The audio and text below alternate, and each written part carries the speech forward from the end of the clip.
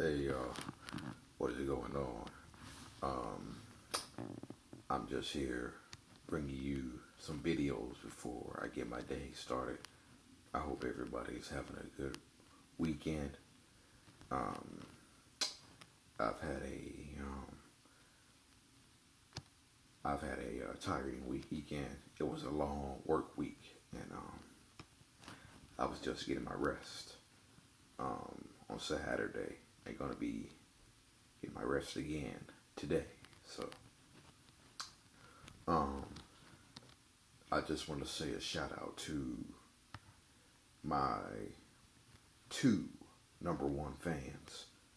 Um, there is a guy that I follow on YouTube, and his YouTube channel is Diary of Cas, CAS. Um, I'm subscribed to his YouTube channel. Um, Go and subscribe to his as well. And if you um, if you enjoy what you hear, um, also if you enjoy what you hear, if you like hearing about mental health, um, subscribe to my channel as well. And a shout out to my other number one fan, Cheryl Gumby. Um, just want to say thank you, Cheryl, for um, liking everything about mental health, um, liking everything I post about mental health. So thank you, and thank you to all my subscribers who care about mental health. Thank you. Today's topic is gonna be self harm. Um,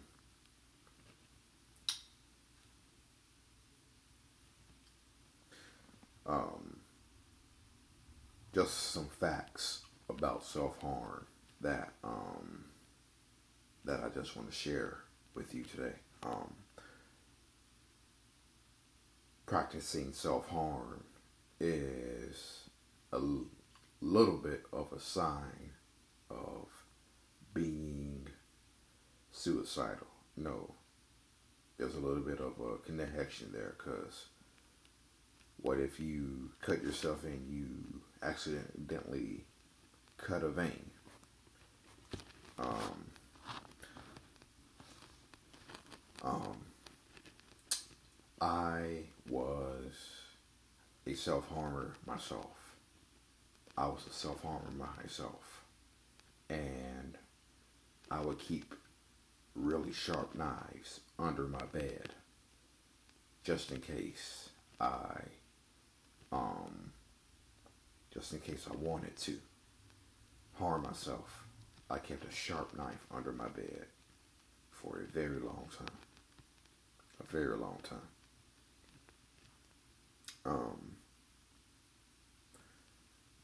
Now, when I think about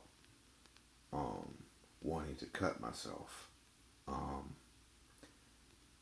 I really, really cringe when I see sharp knives, or I think about wanting to cut myself, because that sharp knife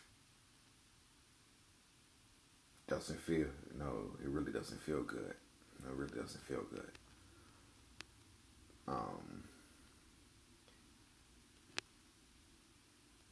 I just cringe so much thinking about it, and talking about it with you a little bit makes me kind of cringe just a little bit. But again, this needs to be talked about. This needs to be talked about. Um, When did I self harm? Um, I self harmed in my early 20s, right around that time. Why did I self harm? I felt worthless, felt like a failure, felt like an embarrassment to my family, my friends, my co-workers, and um, that's why I self harm.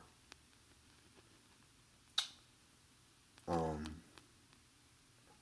the different types of self harm: cutting, which I did, scratching, burning, um, carving words or symbols to the skin, um, hitting or punching oneself. Now I also hit myself as well. I also did hit myself as well. Um, I actually punched myself in my cheekbone before, and I've actually poured hot water on myself, and I have actually tried to burn myself as well. Yep. Um, some of the warning signs of self harm you need to look for: scars, um, fresh cuts, burns or scratches, bruises, rubbing an area excessively to create a burn, um, having sharp objects on hand. Again, I kept a knife under my bed. Um, wearing long sleeves or long pants, even in hot weather. Um, yeah. Um,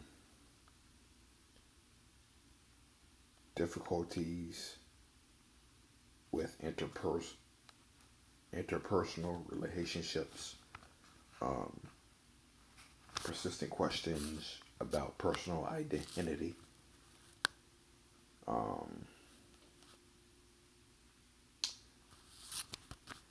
and just some ways that you can deal with self harm.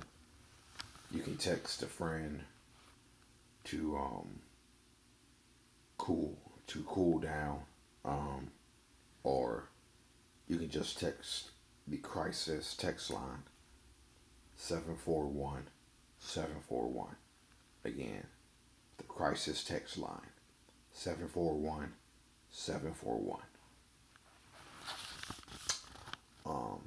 Find your Zen, aka meditation, which I do,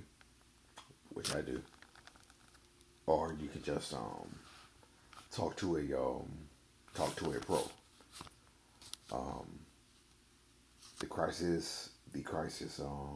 The crisis text line.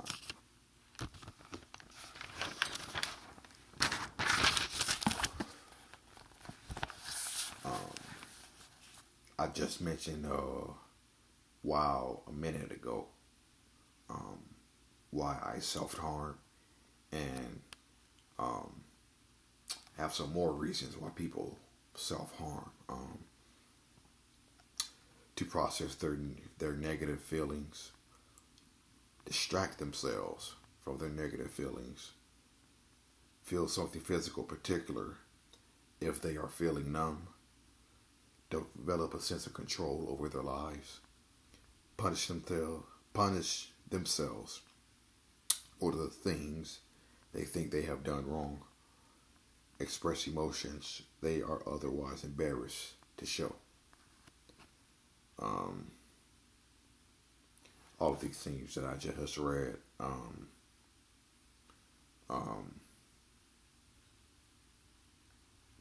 those are some of the more reasons why I self harm, and some of the effects of self harm are permanent scars, which I have. I have permanent scars.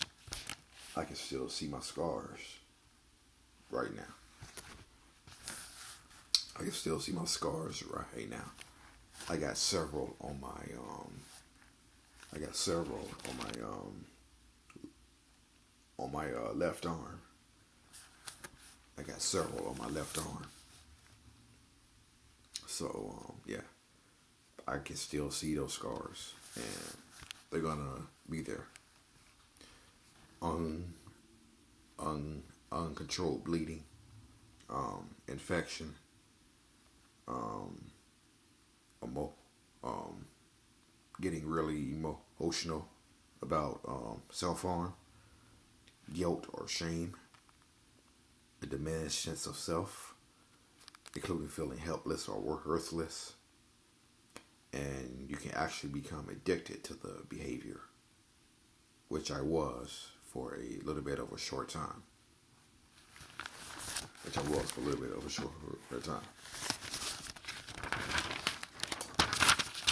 And some of the social effects: avoiding friends and loved ones, becoming ostracized from loved ones who may not understand, interpersonal difficulty from lying to others about injuries.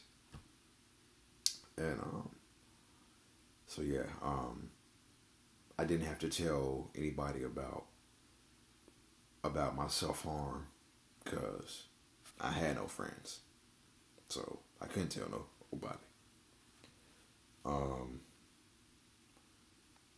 How do you recover? Name your reason for hurting yourself and your reasons for quitting. Like this: what do I feel before, during, and after self-injury?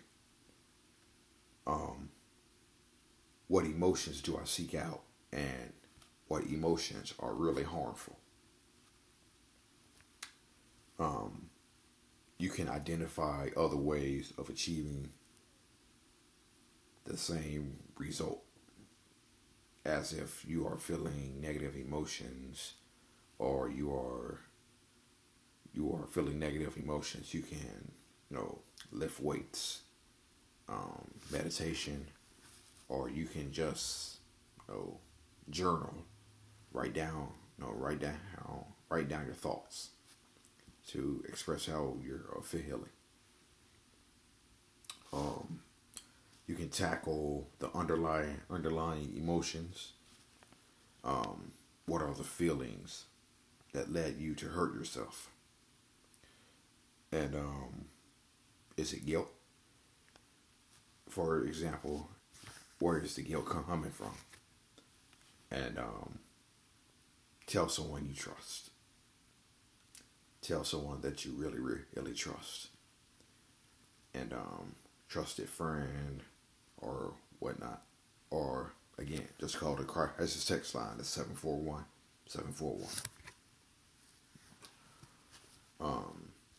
I hope you enjoyed this video on self-harm.